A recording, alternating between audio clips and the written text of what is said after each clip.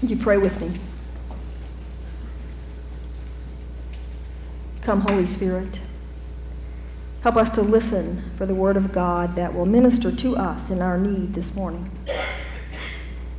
Help us to be encouraged by the story of Jesus' life and ministry, and help us to recognize how the resurrected Christ wants to live in our hearts and minister to us and to others through us.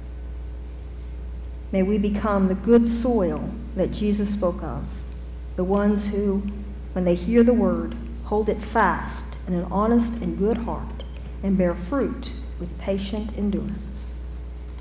We pray in the name of Jesus the Christ, the one who heals the sick and restores life. Amen.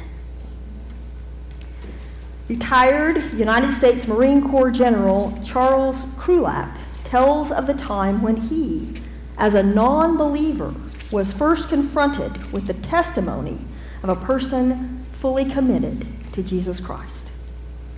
Krulak writes, "Many years ago, I was a young second lieutenant at basic school where officers learn about honor, courage, and commitment.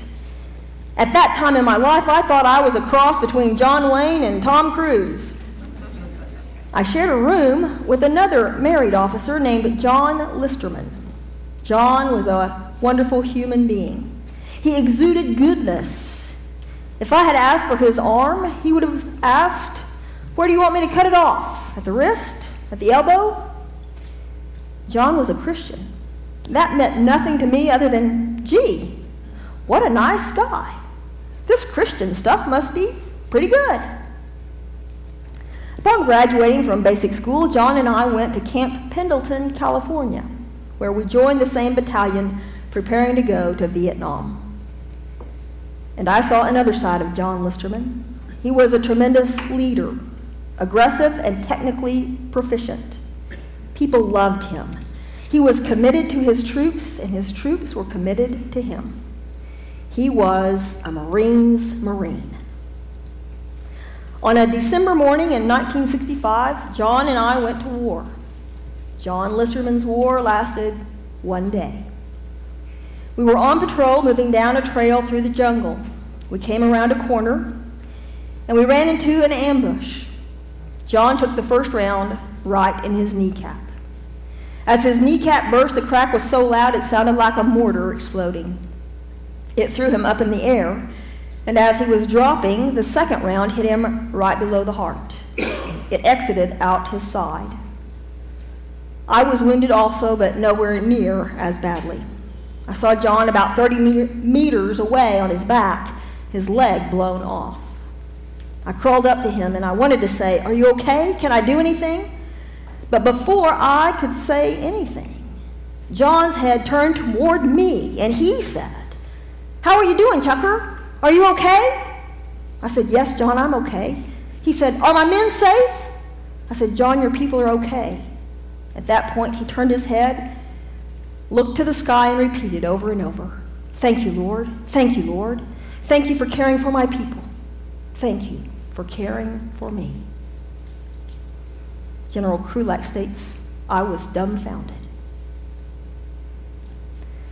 John Listerman and Charles Krulak were both evacuated, and Krulak later became a Christian. When we find ourselves in a desperate situation, we discover how deep the roots of our faith truly are. And if our roots are deep, in those moments, we may lead others to deep faith as well. We've been studying Jesus' life and ministry according to the Gospel of Luke. And in the first passage of chapter 8, Jesus tells a parable about a sower, seeds, and different kinds of soil. He goes on to explain that he, Jesus, is the sower. His words are the seeds, and those who hear his words represent the different kinds of soil. Then the rest of chapter 8 tells stories that illustrate people who represent different kinds of soil. In one passage, Jesus and his disciples are caught in a storm on the lake, and the disciples fear for their lives. Jesus calms the storm, but the disciples still question who Jesus is, that the wind and the water obey him. In that passage, the disciples seem to represent the rocky soil because they hear the word, receive it with joy, but have no root. They believe only for a while, and in a time of testing, they fall away. The next passage, Jesus goes to the country of the Gerasenes to release a man held captive to many demons. Even though the people of that area witness the change that Jesus brings to the man released from the demons, they ask Jesus to leave them. These people represent the soil on the path, the hard soil, the ones who hear the word but do not receive it. Then the devil comes and takes away the word from their hearts. They do not believe, and they are not saved. Today we will look at the last passage in chapter 8. As we do, notice what kind of soil the main characters of this passage represent. We will read Luke 8, 40 through 56. If you'd like to follow along in your Bible, Luke 8, 40 through 56, or the words will also be on the screen.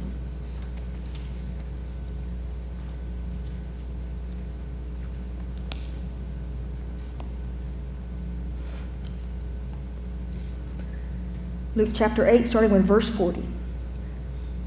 Now when Jesus returned from the other side of the lake, the crowd welcomed him, for they were all waiting for him. Just then there came a man named Jairus, a leader of the synagogue.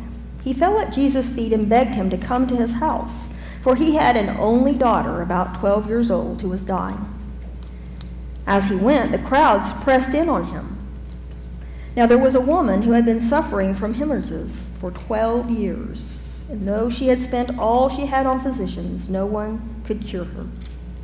She came up behind him and touched the fringe of his clothes, and immediately her hemorrhage stopped. Then Jesus asked, "Who touched me?" When all denied it, Peter said, "Master, the crowd surround you and press in on you." But Jesus said, "Someone touched me, for I noticed that power had gone out from me." When the woman saw that she could not remain hidden, she came trembling and falling down before him. She declared in the presence of all the people why she had touched him and how she had been immediately healed. He said to her, "Daughter, your faith has made you well. Go in peace."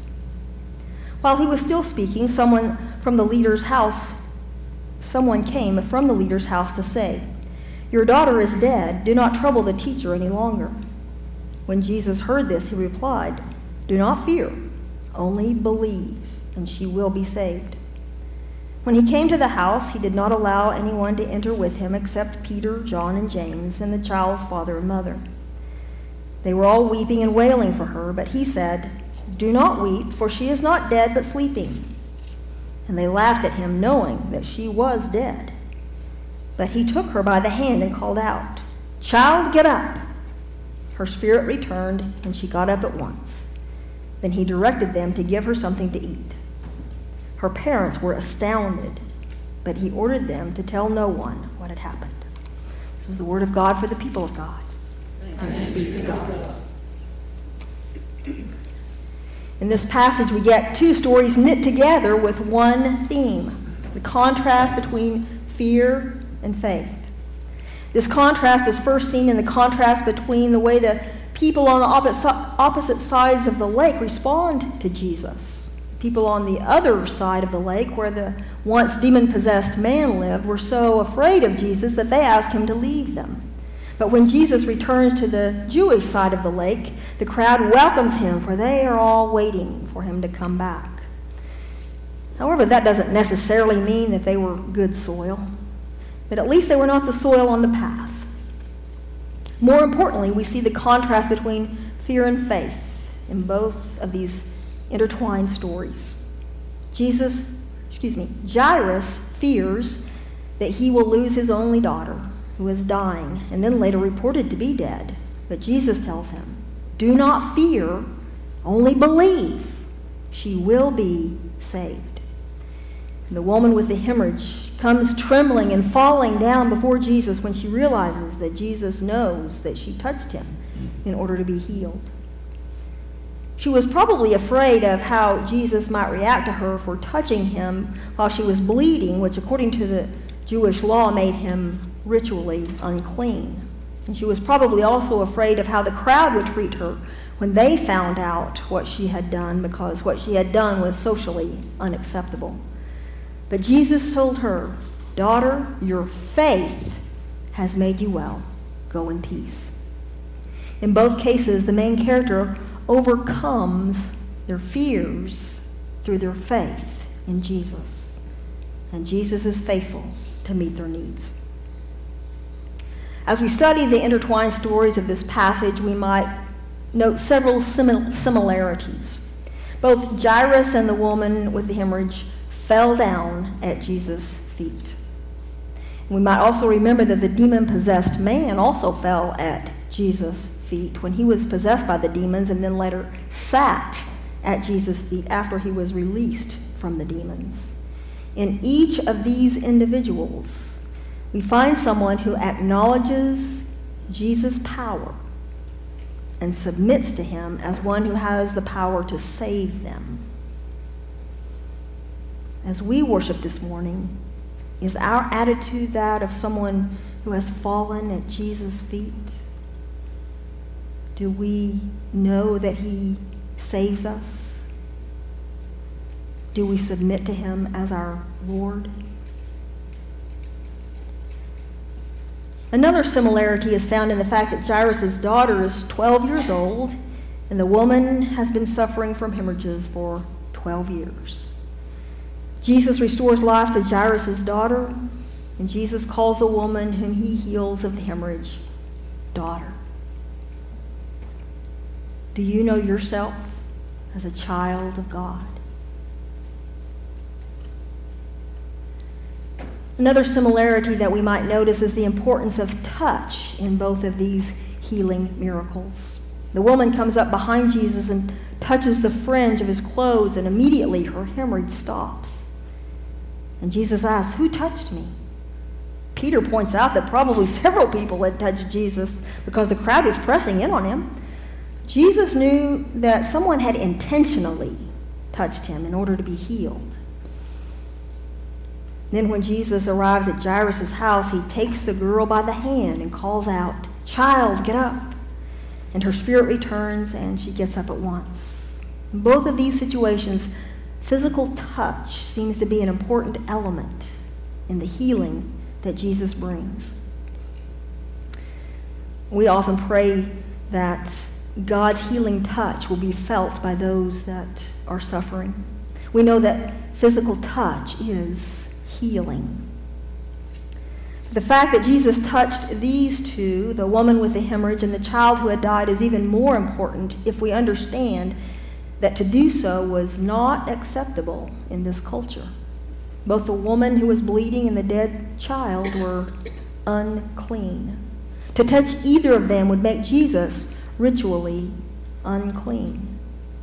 Good Jews would have avoided touching either of them. But Jesus did not hesitate to reach out and touch those that others considered unclean. Just as he had gone all the way across the lake to minister to the man in the unclean country who lived in the unclean tombs near the unclean pigs, Jesus reached out to touch the unclean woman and the unclean child to bring healing and to restore life. Jesus was willing to cross both religious and social barriers in order to reach out and touch those who needed his saving grace. And it's the same today. There is no boundary too high or too wide or too strong to keep Jesus from reaching out to touch us in our need. Imagine Jesus reaching out to touch you. Feel his healing touch. Know that he cares about your suffering and that he has the power to heal you, whatever your need may be.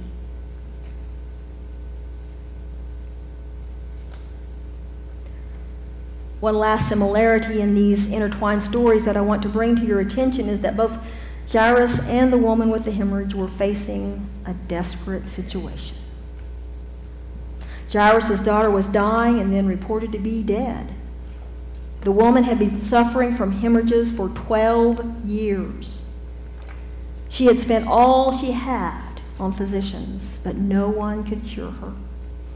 And because of her bleeding, which made her unclean, and anyone who touched her would also become unclean, not only was she physically ill and financially depleted, she was an outcast in her own community. We can certainly see that both Jairus and the woman were facing a desperate situation. And both of them turned to Jesus, believing that he could save them. So, what kind of soil do you think Jairus and the woman with the hemorrhage represent? I think they're the good soil. The ones who, when they hear the word, hold it fast in an honest and good heart and bear fruit with patient endurance. Even though they each faced a desperate situation, neither of them gave up believing that Jesus could save them, and their faith did bear fruit. Jesus led the woman to tell the crowd what he had done for her so that she could be restored to the community because she was no longer unclean. Jairus and his wife did not need to tell that Jesus had saved their daughter, even though he told them not to tell. The living child was the testimony of that miracle. And so, what about you? What about me? What kind of soil are we? When our faith is tested, when we face a desperate situation, do we continue to believe that Jesus will meet our need, that he will save us? Do we hold fast to the word of God in an honest and good heart and bear fruit with patient endurance? And when Jesus meets our need, do we share what he has done for us with others? In the 1996 Summer Olympics, sprinter Michael Johnson set records in both the 200 and 400 meter races. Perhaps you remember that if you're an Olympic fan. To do this, he had trained for some 10 years to cut a mere second or two off of his time. In his book, Slaying the Dragon, Johnson writes, "Success is found in much smaller portions than most people realize. 1/100th of a second here, sometimes 1/10 there, can determine the fastest man in the world. At times we live our lives on a paper-thin edge that barely separates greatness from mediocrity and success from failure. Life is often compared to a marathon. But Johnson writes, I think it's more like being a sprinter. Long stretches of hard work, punctuated by brief moments in which we are given the opportunity to perform at our best. The Christian life also resembles the life of a sprinter. Long stretches of obedience and spiritual discipline, in order to allow the seed of God's word to take root and grow strong within us. And then occasional situations that test our faith. But if we are the good soil, the seed of God's word will have taken root, and our faith will remain steadfast during those difficult times. And we will bear fruit with patient endurance. I pray this is true in your life and in mine. If you're facing a desperate situation today, come to the Lord's table to receive God's grace that will enable you to keep your faith even during this time of trial. If you're not facing a desperate situation today, come to the Lord's table to receive God's grace that will enable you to continue to grow in your faith so that your roots will be deep. And when your time of trial comes, you will be able to remain faithful, and you will bear fruit with patient endurance.